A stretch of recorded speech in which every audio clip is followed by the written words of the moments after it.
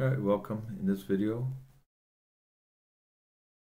I'm going to show you how to create a parabola in Autocad. Very simple parabola is one like you have here.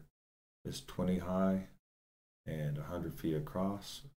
And the formula is x squared is equal to 4py. It's kind of a necessary formula to remember. It's the simplest of them all.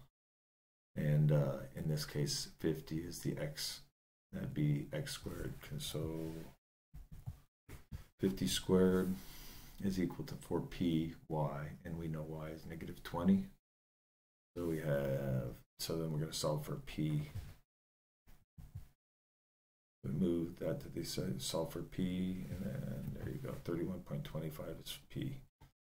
So now in this instance, v, or L, enter, go from the origin. In this case, the origin is 0, 0. We're going to go up 31.25, enter. All right, and that's our L, enter. This line here is our directrix. I'm going to take that, I'm going to this point down. And then also here.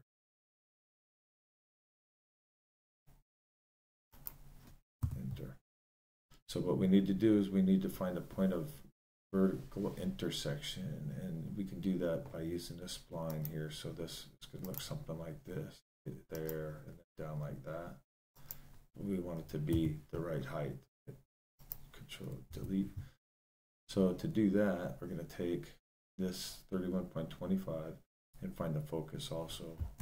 I'll enter from there. Going to go down 31.25, enter. Move this.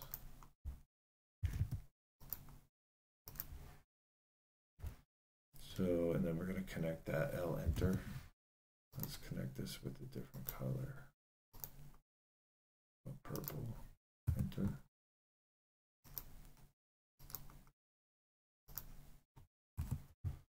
Not like that, purple.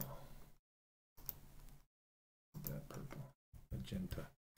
Now we're going to take this line, L, enter. Let's create a perpendicular line to that. Move, and we're going to take it, right, should have been the other side. Now that point is tangent to the parabola. Let's lengthen that right to that intersection. So this middle point where this line intersects that x-axis, the perpendicular line from there will intersect that line here. Right, if this line is going down, that point, that midpoint of that line where it intersects that x-axis, the perpendicular line, the perpendicular bisector will intersect this one. Trim.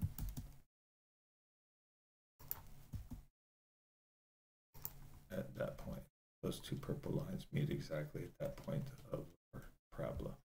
So this is the line we're going to lengthen right here. Just, thought that was going to lengthen.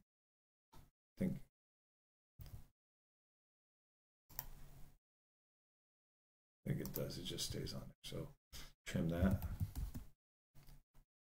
That line. Enter there. So that is our PVI. Now, let's just make that down to this one too. That's probably something that you've seen before. The tangent lines.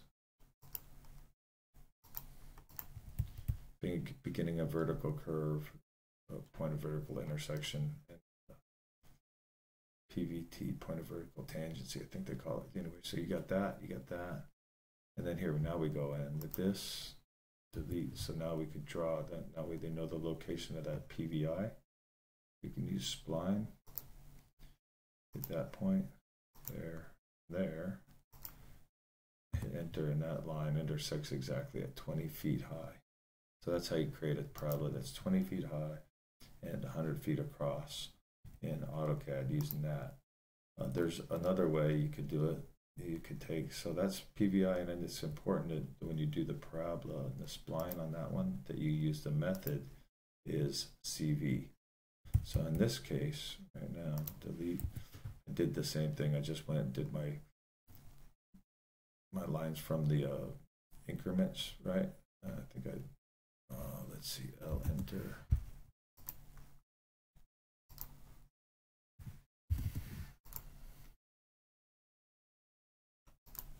So that from that line segment, perpendicular bisector, where those two intersects, TR enter. That's where the points are, and I did that for all of these. I just took some of the lines out because it was getting kind of cluttered. I like to color them in Autocad because it makes it easy to keep track. So like here, if we go green, I'll enter. It's a little easier out farther away you get, but when you're up in close and then you zoom in, you kind of forget what you're at. So then the green perpendicular bisector always intersects the x-axis where it intersects the x-axis. That perpendicular bisector where those two meet, trim.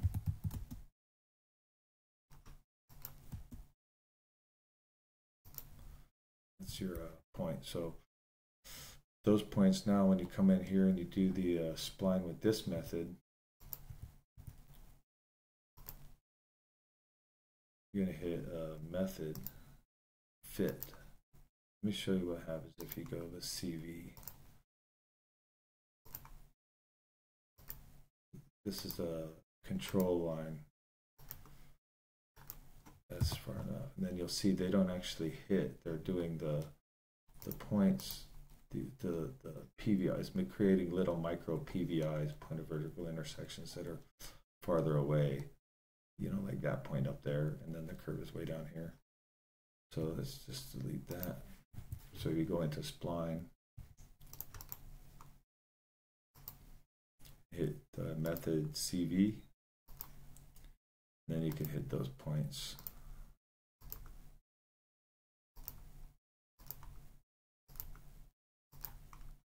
Anyway, that's how it works. And then those points will actually, they didn't hit. I think I put the wrong one. I think I was telling you to do it wrong. Fit.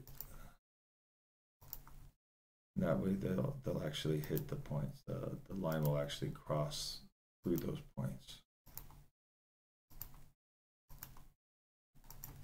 You just keep going over, and then you'll see those actually intersect the point. The difference between fit and CV, so this one was created CV, you got the control vertex or whatever they call it way out there.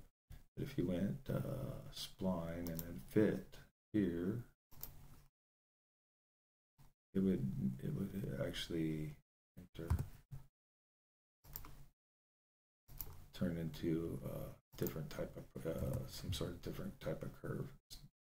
It's not a parabola.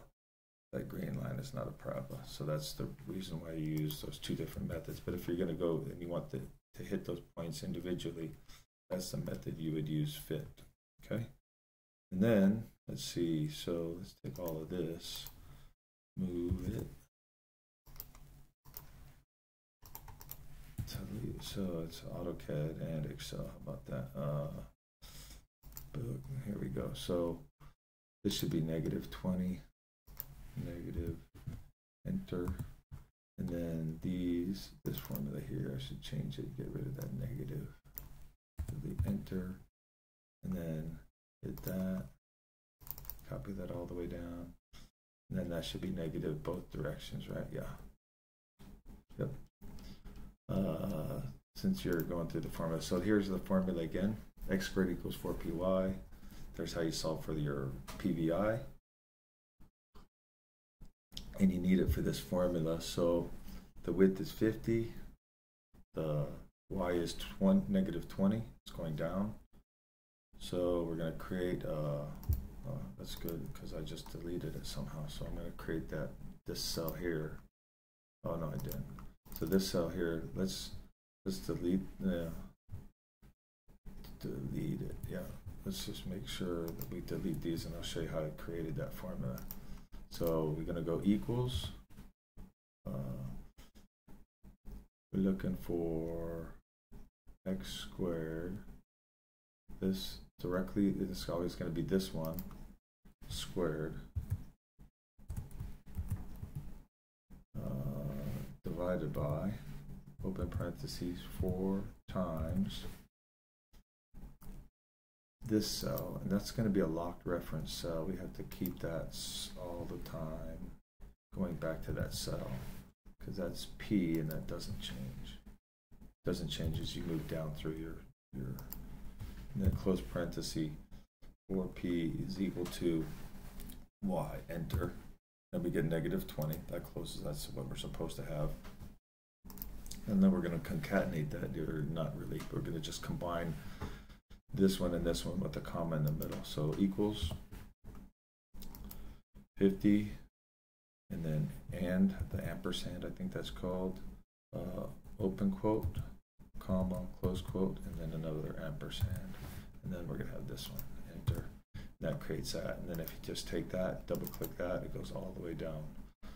And then I think I need to that one too. And then now all we got to do is go double click on that little key, and it selects the whole column all the way down to the bottom. Right click it, copy, go back to Autocad.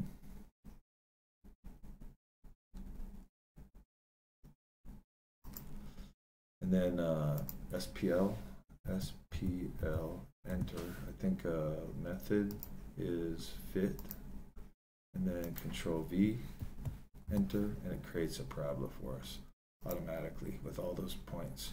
So if you have a bridge or something you needed to increment, so you'd have those increments for you. And then you could take, you could also go like this, PO, enter, Control V, yeah, I forget, you have to do, I knew how to work around this at one time. Tools, format, so something screwed up here, locked up. It's draw multiple points. You see here, it just says point, specified point, I'm not sure why. I think it is an M point or something like that for multiple points, but and here Control V, and we have all those points, and then you could use data extraction if you needed those, and you know, to get the coordinates of each one in case you moved it somewhere else, right? If it's in another area, you take this, you draw it here, or you plant it somewhere in your drawing, and then you could populate it with the necessary points and get your coordinates by doing a data extraction. So you'd go like tools,